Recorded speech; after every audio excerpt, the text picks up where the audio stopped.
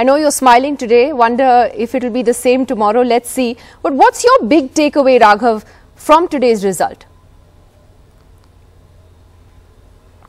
One big takeaway is that the people of Delhi and people at large, voters at large, reject politics of falsehood and abuse. They have once again rewarded Arvind Kejriwal for his upright, clean politics and politics which is based on issues of providing basic amenities to people like electricity, water, education, healthcare, and politics that revolves around issues. BJP's campaign of throwing muck at us, running slanderous, defamatory campaigns, coming out with fabricated videos, so on and so forth, has been rejected outrightly by the people, and people have voted for a pro-governance, pro-people party like the Aam Aadmi Party. Sure, it is also perhaps for the first time that AAP was... Go ahead, Raghav, sorry, go ahead. That we were against... the Aam Aadmi Party was fighting an incumbent BJP. In Delhi, we fought an incumbent Congress. In Punjab, we fought and won against an incumbent Congress. In Delhi, we fought against an incumbent BJP. We defeated them. And one big message that today this small municipal election, which has been nationalized by the BJP and which has essentially become a high voltage election, has sent out, is that it's only the Aam Aadmi Party that can take on the BJP and defeat the BJP and is the alternative to the BJP, whether it's at the municipal level or whether it's at a national level. And I say this because Delhi represents literally every state, every society in this country. And as Prime Minister used to say, "Jo Delhi ke dil mein hai, wo desh ke dil mein hai." Okay, so this election sends out a loud and clear message of rejection of politics of abuse and falsehood. That's an interesting point, that this is the first time that actually it's been AAP versus BJP, and you've quote-unquote dislodged the BJP, which has not happened so far.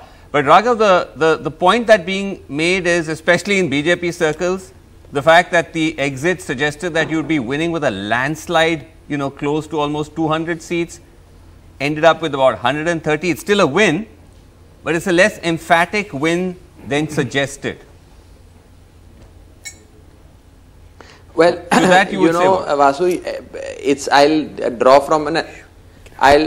from an analogy of a meritorious student who scores above 90% in all his exams, sometimes 92%, sometimes 95%, sometimes 99%. And in one fine midterm exam, he scores 80%.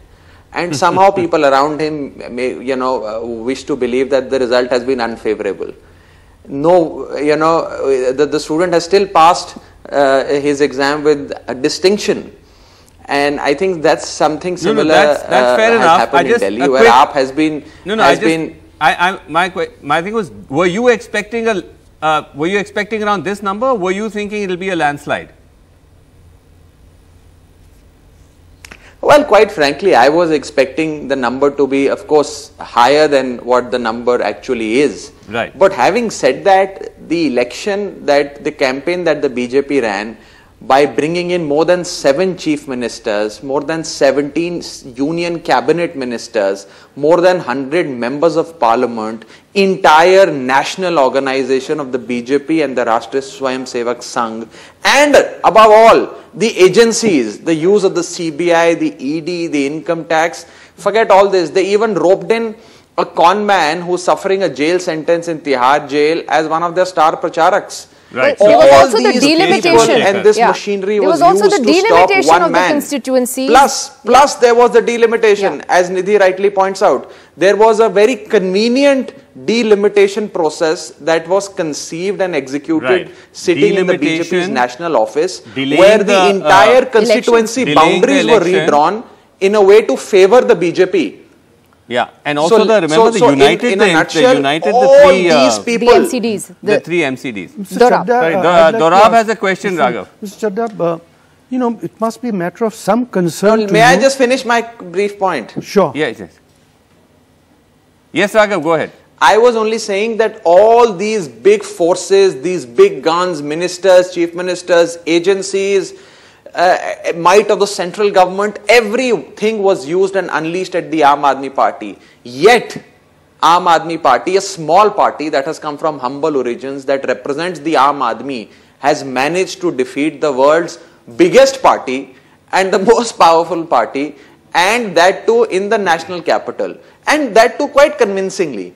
I think the Aam Aadmi Party has done its best. Of course, there is scope for improvement and scope for introspection for every party, and we will of course do that. But 15 years of BJP rule in MCD ends today, and pro-people government of the Aam Aadmi Party and Arvind Kejriwal is hereby installed in the MCD. Mr. Chadha, you know, you've won decisively, there's no doubt about that. The question I have is that in relation to the assembly polls, the BJP has actually kept its 2020 assembly vote intact. Yeah. You have dropped more than 10%. Is that a cause of some concern? And don't forget, the BJP in 2025, like it did in 2020, will bring all the big guns, the ministers, the ED, the CBI, the whole lot. They did that in 2022. I'm just saying that, is it a matter of some concern to you that in relation to the 2020 result, you've dropped 10% of the vote, while the BJP has held its assembly vote? You see, if you were to compare the 2014 Lok Sabha voting percentage of the BJP and the Aam Aadmi Party with the 2015 Vidhan Sabha, you would find that BJP gets 54-55% in Lok Sabha and Aam Aadmi Party gets 54-55% in the Vidhan Sabha. In 2019 Lok Sabha also BJP got more than 50%. But 1 year later in 2020 Vidhan Sabha, AAP gets more than 50%.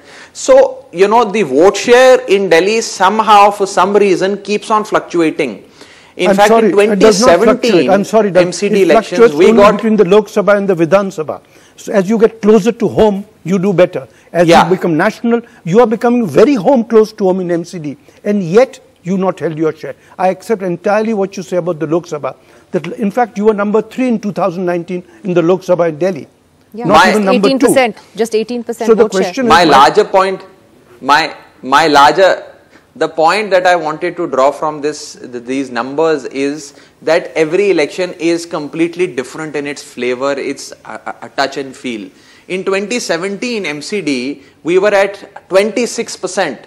Only 26% vote share in Delhi. Today, we are far more than that. So, I think every election has its own,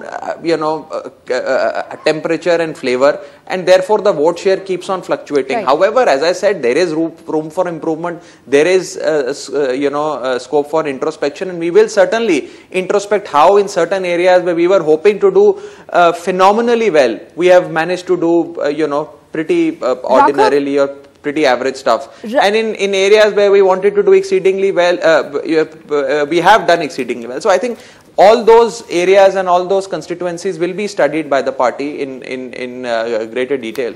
Raghav, you're also in charge of the Gujarat campaign, and just looking ahead to tomorrow's result. And now I know you're supposed to, but don't say we're going to win an absolute majority. Can we ask an honest assessment from you? I mean, what would the AAP genuinely consider a win in Gujarat under the circumstances with the BJP as the favourites? Is it a certain minimum vote share, or is it a certain number of seats that would satisfy you? Because you are a relatively new entrant. I mean, this is the first time you're contesting in such a big way in Gujarat. I'm not comparing it to last time. So is there a certain target that you have that would make you all happy? Even if the predictions and the estimates that have been put forward by the exit polls were to come true, AAP is likely to become a national party. That is the lowest hanging fruit, and that is going to be a big achievement for Aam Aadmi Party. We've only been in existence for a decade, and in almost a decade we have a government in 2 states, Delhi and Punjab. We have more than 10 Rajya Sabha MPs. We have councillors in Chandigarh and in Delhi. We have MLAs in Goa, likely to have MLAs in Gujarat. We are the fastest growing political party that independent India has ever seen. So on that count, I will be very happy with whatever percentage we get, because we are likely to become a national party. However, what is the percentage you need for that? State in me, and I think it's 6. 6 or 7%, you need a bare minimum of 6%. 6%.